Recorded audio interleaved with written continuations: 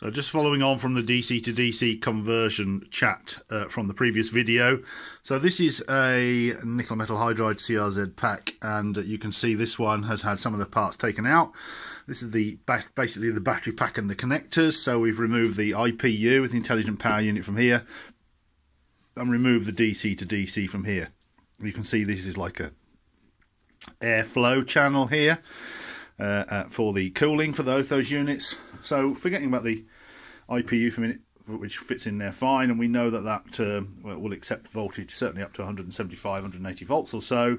So let's look at the DC to DC. So obviously we've got the stock DC to DC, and that just pops in there perfectly like that. So obviously I'm looking at the HCH2 DC to DC.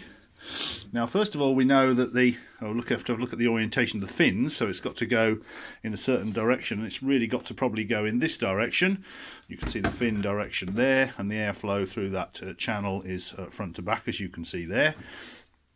So it won't go in, obviously, without some modification. Okay, that's fair enough. So I think what we'll probably have to do is we're probably going to have to machine off this tab here, machine off the edge of this tab here, just to make that flat there, so it's a flat there, and machine that off, and that will help it get past this point here, and also help it get under here.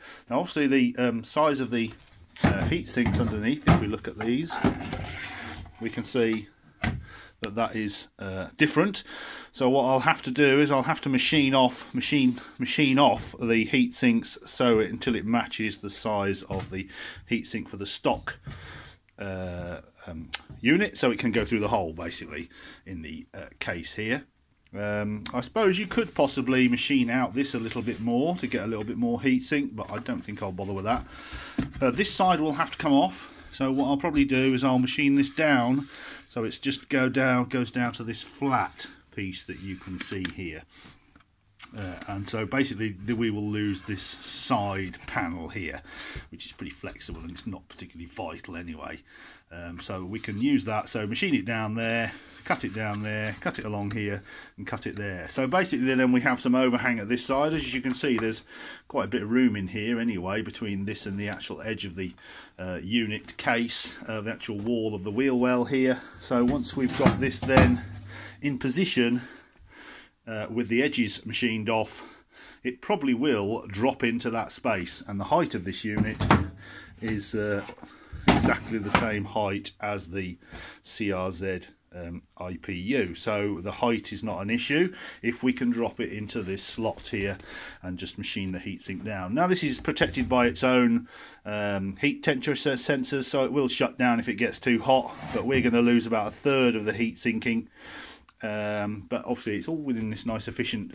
I've never noticed a problem with a DC to DC before overheating, and I wouldn't imagine that will be a problem. You could, so certainly for testing initially, I'm not going to machine anything. I'm just going to hack the wires in and wire it up.